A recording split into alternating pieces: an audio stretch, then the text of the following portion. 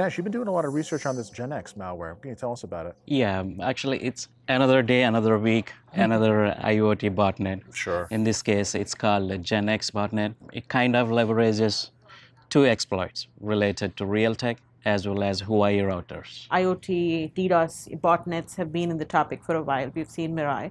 I think this one is basically taking existing vulnerabilities such as the Satori and improvising on it and making sure that it's sneaky and not noisy and you cannot easily detect it. The interesting thing about JenX is basically this is hosted at some place where actually a gaming related activity is supported. Like for example, multi-layer gaming. In this case, San Andreas, Grand Theft Auto, multiplayer programming actually support is done by this specific server farm. The same actors actually they are also offering, DDoS protections to your GTA servers. So they're selling both sides of that fence. They're selling the DDoS and they're selling the... Yeah. Are they selling DDoS or are they just using their botnet Actually, as that's where I'm going. Okay. Actually, that's one part of it. Another product, the service they have is they're offering DDoS services attacks up to 300 gigabits per second.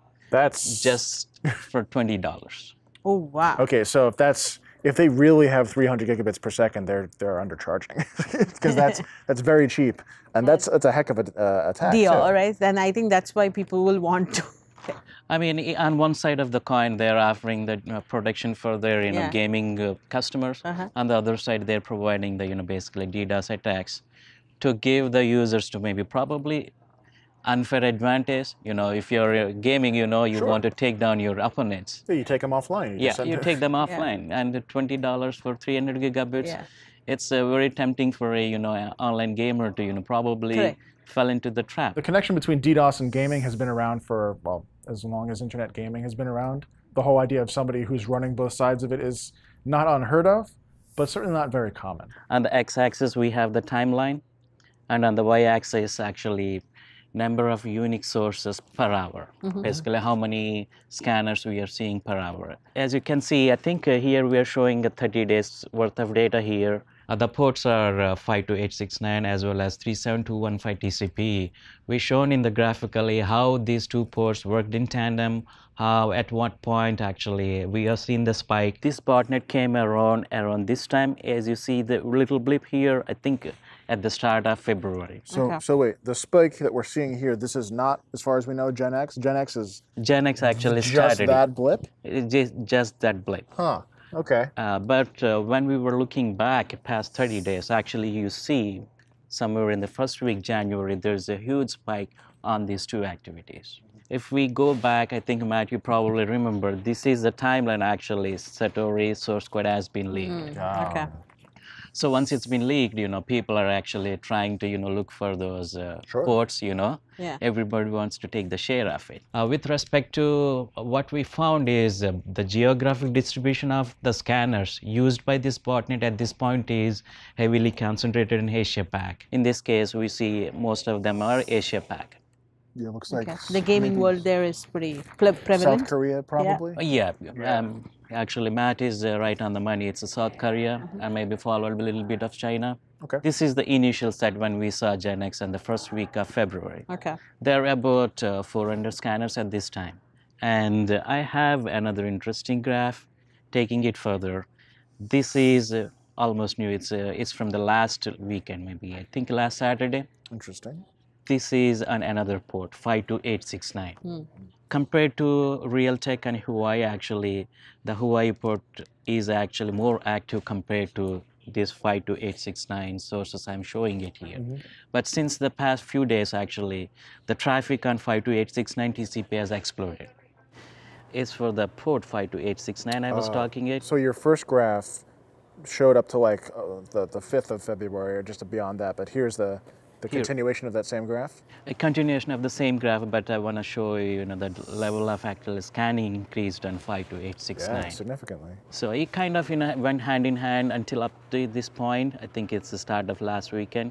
And suddenly it went up. And I mean, kind of it's stabilizing a little bit there.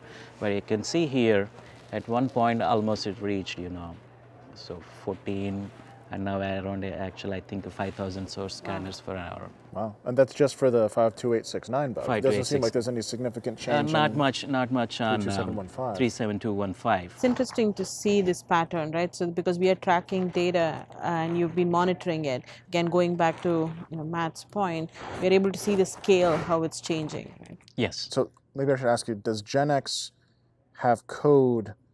Once you've infected a machine, does that machine also start scanning, or is it purely a DDoS bot at that point? No, it can start scanning. Okay. But the controller has the capability. I think he can decide whether it can be part of the DDoS or not. That's how I think you leverage the 300 gigabits per second. I wonder if the people who are their customers would even know the difference between a 300 gigabit per second DDoS attack and like a 5 gigabit per second DDoS attack. I don't. Because if you take somebody off a residential connection, 5 may do it just as well as 300. Yeah, I mean maybe you can just do the amplification attack, one of the protocols they use for the gaming.